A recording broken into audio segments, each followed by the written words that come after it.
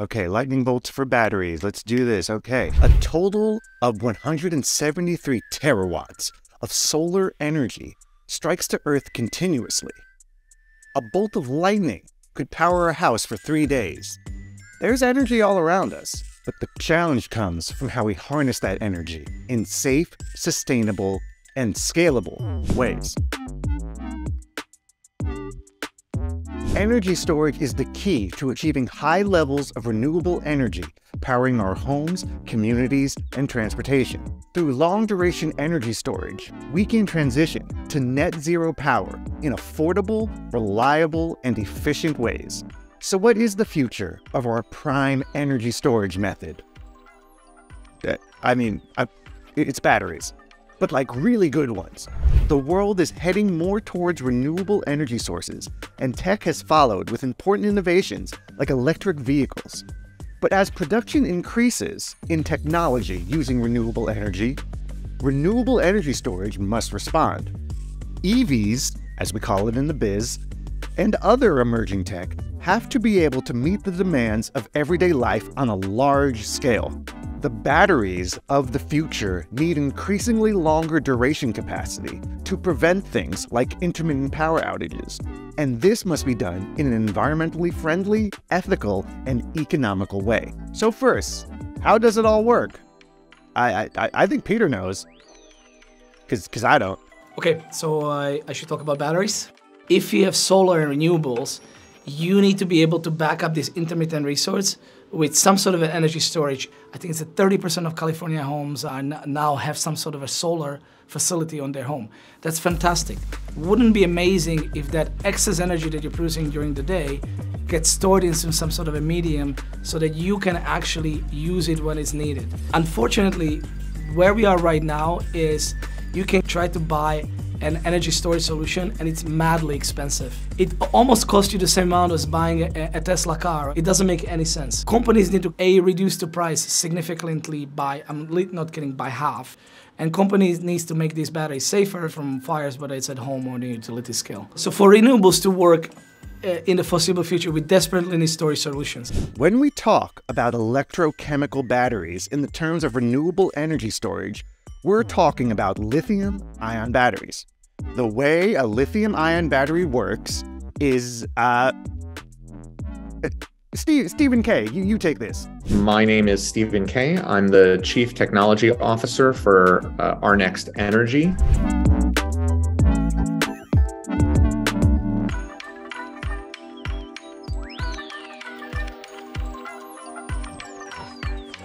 At its most basic, a battery is a device for storing electric charge. Inside the battery, you have two different materials, your positive electrode or cathode and your negative electrode or anode. So when you charge the battery, electrons are pulled from that cathode and transferred to the anode through an external circuit.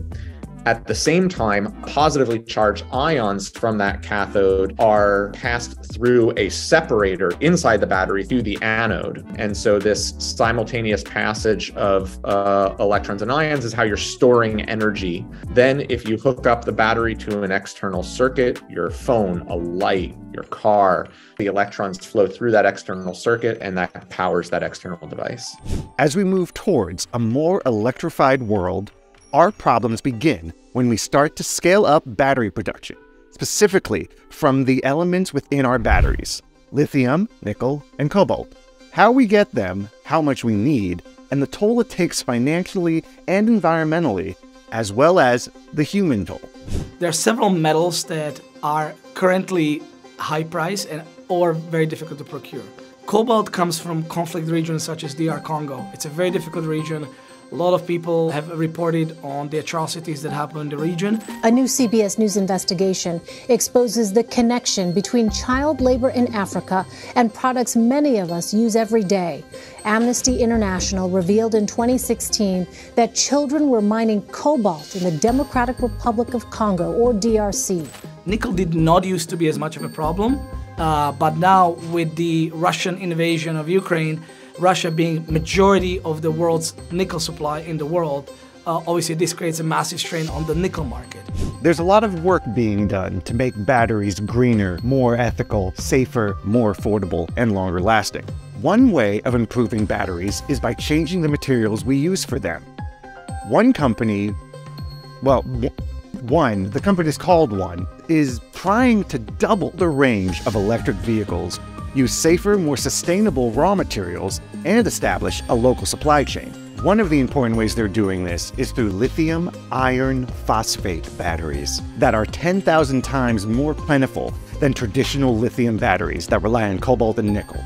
Steve, tell us more about it. Lithium iron phosphate is a very different material, uses slightly lower energy density, but a lot more durable and much lower cost. One of our big focuses is moving to zero cobalt cathode materials. It's an inherently safer chemistry than nickel, manganese, cobalt. The reason for that is because they don't have as much of a presence of oxygen in the cells, which makes it less flammable as an electrolyte. Another exciting development in energy storage comes from battery recycling, like the work being done at Ascend Elements. I think Roger Lynn has something to say about this. Batteries, especially lithium-ion batteries, aren't widely recycled just yet. They are recyclable, however. We're not just extracting the cobalt out of it, we're actually extracting all the valuable metals out of the lithium-ion battery and then recycling them by elevating them to the highest level of value in the battery supply chain into something called cathode active material. We're going to enable ubiquitous recycling. The battery will be so valuable that it would be unthinkable to throw it away. Well, that old battery, if it's not recycled, will likely end up in a landfill somewhere. And in these batteries, they do have typically some charge remaining in them that could short circuit and cause a fire, some toxic chemicals and materials inside, which could contaminate and pollute the environment. So we really don't want them sitting in landfill. And so batteries contain a lot of different metals and elements that are of critical importance. All those things come out at the bottom of the shredding process. But we keep what's called the black mass, and then it contains things like the lithium, the nickel, the cobalt, the graphite, all the most valuable pieces. So this process can be repeated over and over again. You know, the biggest hit against an EV from a carbon footprint perspective is actually the battery itself. Critical minerals, metals, elements in there that need to be mined, they need to be extracted from the earth. That cannot be avoided. In terms of hopeful for the future, absolutely, we're nowhere near maxed out. I think historically there's been somewhere like 5 to 7% per year improvement in energy density. I expect that's going to continue for quite a while. For the battery industry, things look very positive for just a huge expansion of capacity of growth in the industry because of the growing acceptance of electric vehicles. Battery costs have declined over 80%, and we think the cost of the batteries will be going down by another half or more in the next 5 years. You have improving chemistry. These massive gigafactories produced in China, Korea, now starting to have them in the United States, fully automated, big-scale processes, equipment that will drive economies of scale. Advances in energy storage technology have made batteries a key component for the future of transportation.